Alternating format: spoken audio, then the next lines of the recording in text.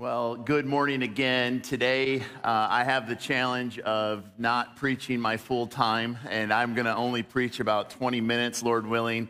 We still have one more special thing we want to do today to encourage you and to also ask you to pray. If you can switch to my PowerPoint, please, that would be helpful. Hopefully, it's on the screen. But if you have a Bible, turn with me to Mark chapter 11. Today we will focus on verses 22 through 33. Mark chapter 11, verses 22 through 33. And the title of my message this morning is entitled A Mountain Moving Faith. A Mountain Moving Faith. And it looks like they're having trouble with my PowerPoint.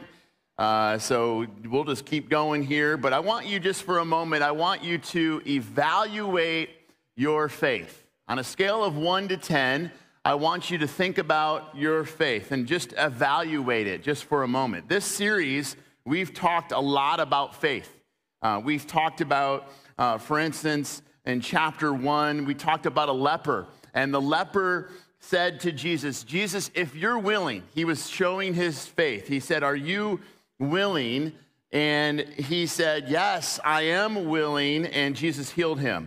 You'll recall in chapter 2, remember when the friends, they carried the lame man who couldn't walk to Jesus. And remember, they lowered him through the ceiling. Remember what Jesus said? Because of your faith, you are healed.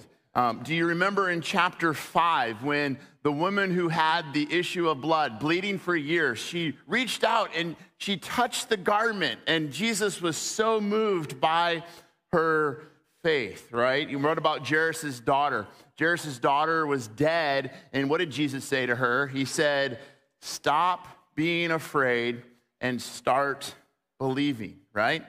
Now I ask myself, as we've gone through all of these stories, what is your faith like? Jesus was able to say, hey, these people's faith that we have discovered and that we have studied, their faith is very strong. But we also see in the Gospel of Mark, we see individuals whose faith were weak. Do you remember when Jesus came into the boat? There was storming. Jesus is walking on the water. The Bible said that he was just going to walk past them, right? In the midst of this storm. But he had to get in the boat. You know why? Because they were of little faith. Remember, Jesus constantly was challenging them. Have stronger faith. The biggest rebuke, though, in the book of Mark was in chapter 9 when Jesus said, oh, this unbelieving generation. Why am I sharing all this? Why am I reviewing all of this? Because we've been in this sermon series now for almost 40 weeks, and we have been learning through the stories of Jesus about the importance of having faith. And Jesus wants all of us this morning to have a mountain-moving faith. And so ask yourself, where's your faith this morning? Would you rate yourself a little bit closer to 1? Would you say that your faith is average, or would you say that you have strong faith like some of these examples that have been mentioned? Well, we're going to learn today the importance in Mark chapter 11 to have mountain-moving faith, right? Look what it says in verse 22. It says, have faith in God, Jesus answers. Truly, I tell you, if anyone says to this mountain, go, throw yourself into the sea, and does not doubt in their heart, but believes that what they say will happen, it will be done for them. Therefore, I tell you, whatever you ask in prayer, believe that you have received it and it will be yours. And when you stand praying, if you hold anything against anyone, forgive them so that your Father in heaven may forgive you your sins.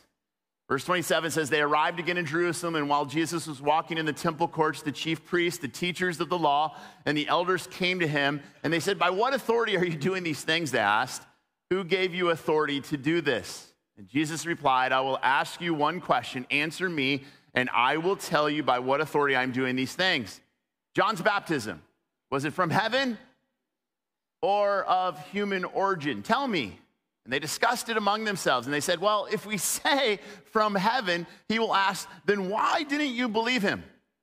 But if we say of human origin, they feared the people, for everyone held that John really was a prophet. In verse 33, they answered Jesus, we don't know. And Jesus said, neither will I tell you by what authority I am doing these things. Let's talk about a mountain-moving faith today. I just want to talk about two things, two challenges. And first of all, I want to share this. A mountain-moving faith is powerful. It's powerful. Okay, so we have to talk about this type of faith that leads to power. Okay, look at specifically the key. Verse 22 says you have to have faith in God. Listen carefully, because if you don't hear anything else today, hear this. The secret to moving mountains is not your faith. The secret to moving mountains is your faith in a powerful God. There's a difference. Jesus isn't just saying to you and I this morning, try harder, do better, believe more, have a better faith. No, what he is saying to us today is, where are you placing your faith?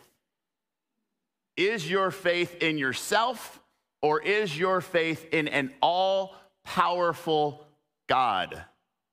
I was thinking about my day yesterday. I coached soccer, and we were on a bus that looked a lot like this, and our game was an hour and a half away.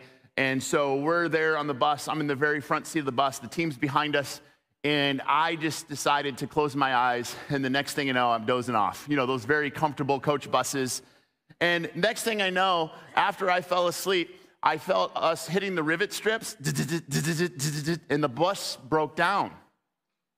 And I remember thinking after we resolved the issue and we were fine, we made it to our game in time, we won. By the way, we're in the Final Four. But anyway, that's all. It doesn't matter. It's all about the assistant coach, you know. I'm not even the head coach. I basically carry balls and cheer guys on. But anyway, the point is I thought to myself, I had enough faith in this bus and in this driver to go to sleep, right? And then after we hit the rivet strips, my faith went away, and I woke up, and I was nervous, right? After the game, we were gone all day. I didn't eat. And I made a really bad choice on the way home. I went to Five Guys. Really bad choice. A really delicious choice, but a really bad choice. And if you've ever been to Five Guys, I don't go there often, but I was at Five Guys, and you're there at Five Guys, and you can watch the people make your food. Like, you know, they give you peanuts, and you just sit there and you watch them make your food. And I was watching the dude make my food, and I'm like, dude can't even make his hair nice. And I'm like, in my heart, put on gloves. Please put on gloves. And I'm watching this guy like wipe his nose and yeah, right? How much faith do we put in cooks and all these people that make our food? And I was just thinking, as I go through my day, I put so much faith in different things, don't you? But no, we're talking about faith in God. Have faith in God. So can I ask you a couple questions real quick this morning? Do you have the faith of a mustard seed? Because in the parallel count, Jesus teaches something in Matthew that we need to remind ourselves that it's not about the size of your faith. It's not about having a big faith. It's about a little faith, listen carefully, in a very big God. Jesus says if you have the faith of a mustard seed, it can move mountains. It can do the impossible if you have a little bit of faith in a very big God. Don't switch this around. Don't think that you have to have, more willpower and more strength. No, it's a belief solely in God. So ask yourself, do I believe in what he has said? See, a powerful faith believes in what God has said. And that's what we're learning here in this text. Last week, we learned about Jesus cursing a fig tree. And I want you to remind yourself in verse 21, this is the verse that we ended with last week. Peter points out to Jesus, Rabbi, look, the fig tree you cursed is withered. He was shocked. He was surprised. He didn't believe at the time when Jesus said it that it would happen.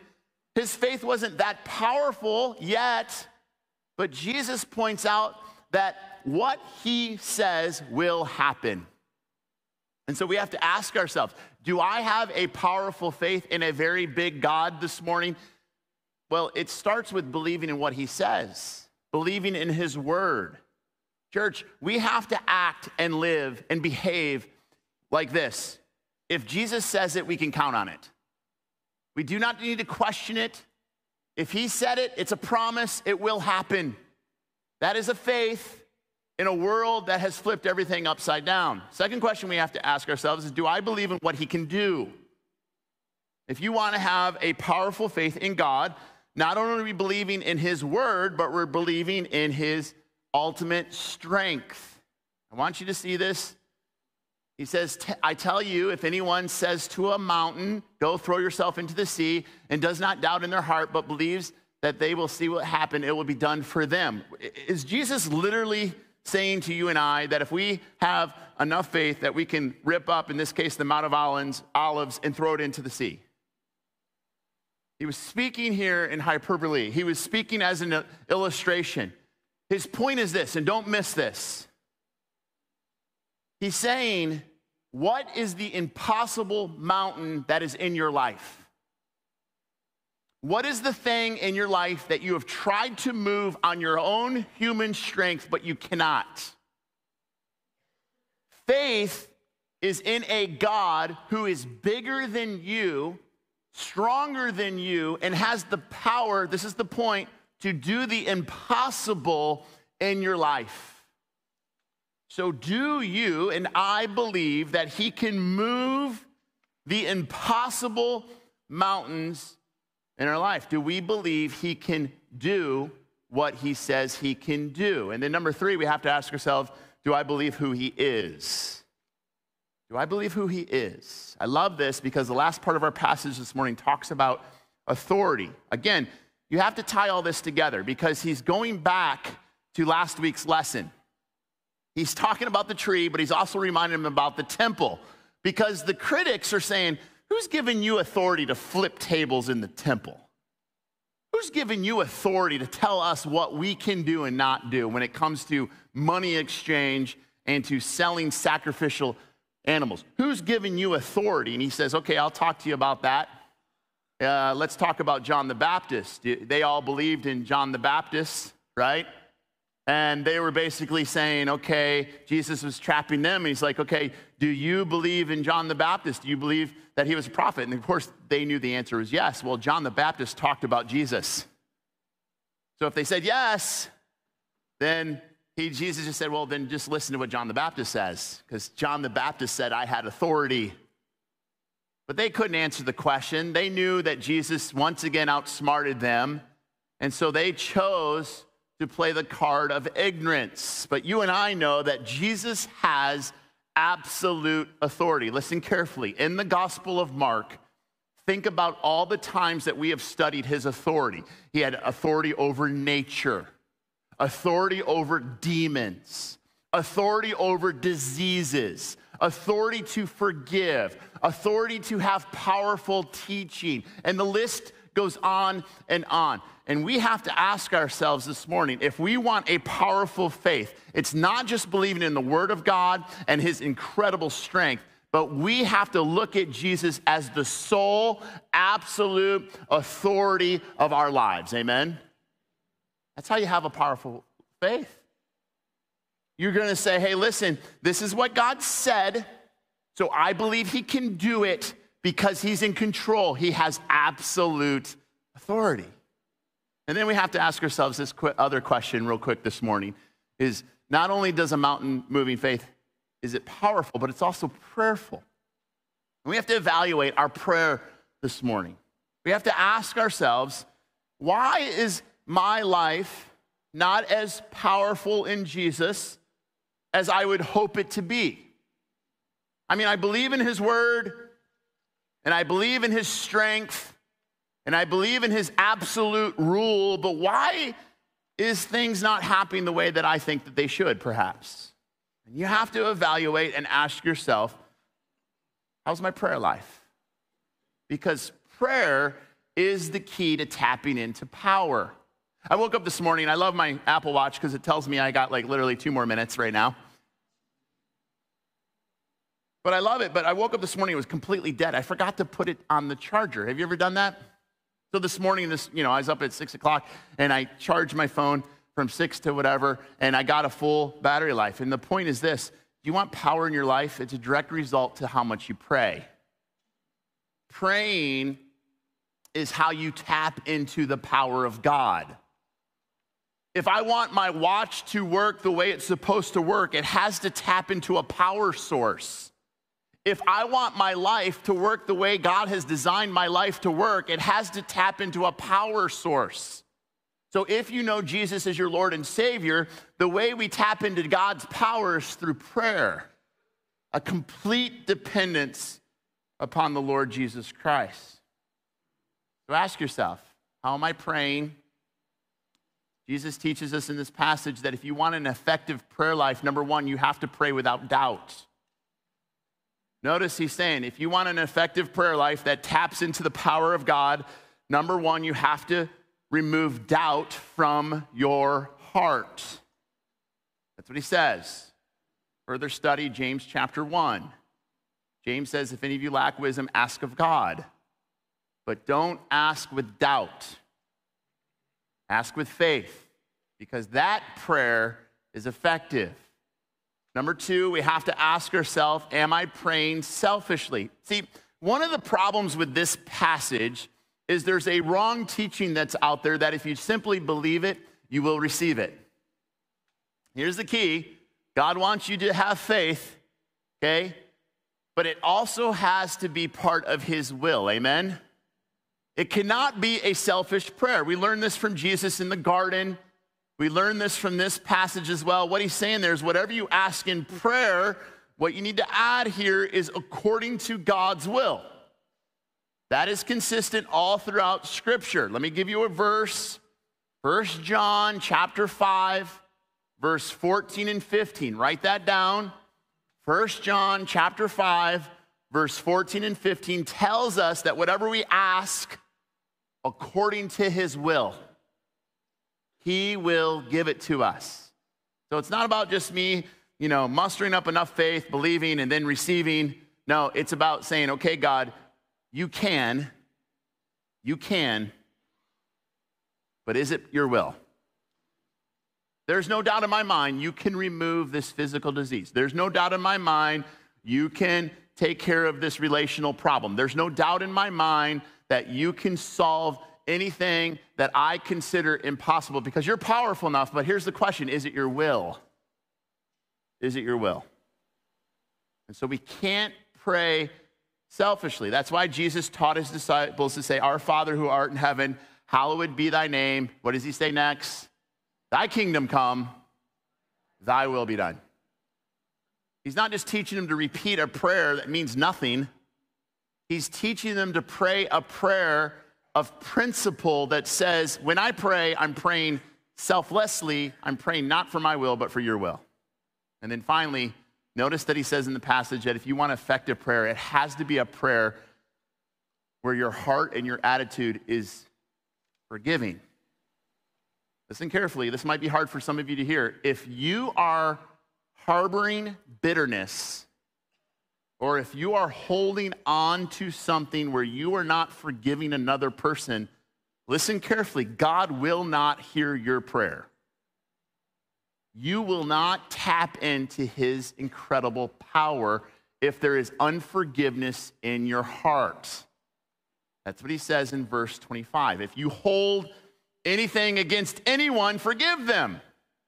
Why? So that your Father in heaven may forgive your sins. The point is this. If you've truly filled up on the forgiveness of God, and guess what? You didn't deserve it. I didn't deserve it. And you truly have Jesus' forgiveness in you, then Jesus' forgiveness should flow out of you.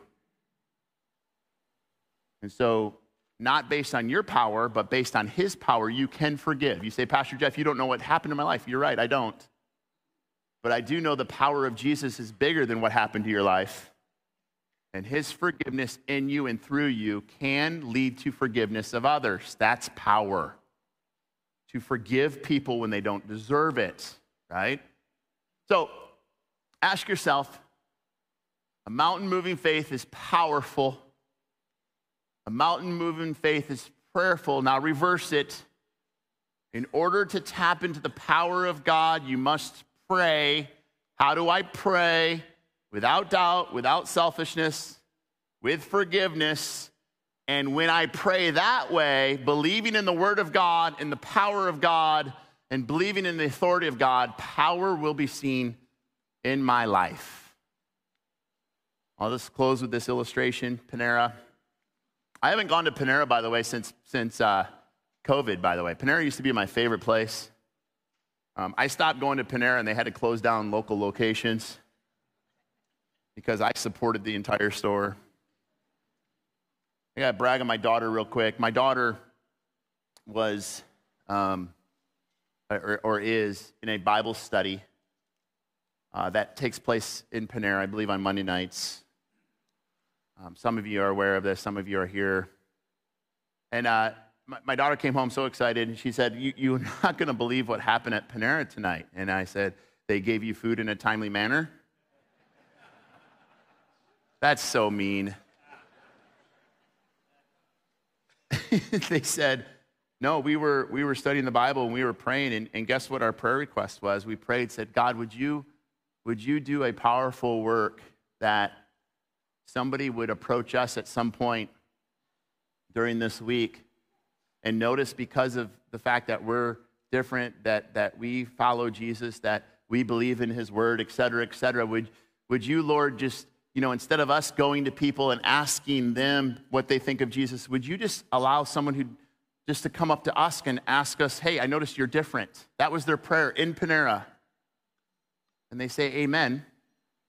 And a minute later, 2 girls walk up to the group and said, hey, we've noticed you here a couple of weeks, and we noticed you guys are studying the Bible. There's something different about you guys.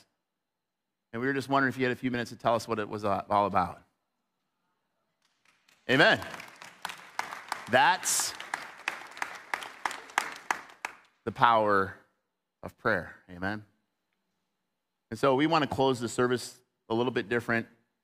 We want to give you one more prayer request. I'm going to ask Sam to come up here. We have a couple in our church that's been here. They'll explain. I'm going to invite them up as well. Sam, I don't want to steal any thunder, but we are going to turn off the feed once again. Thank you for watching us online. Please put away your phones once again. But the last 10 minutes, we just want you to hear the story, then we're done. We're not going to have another song, all right? Thanks, Sam.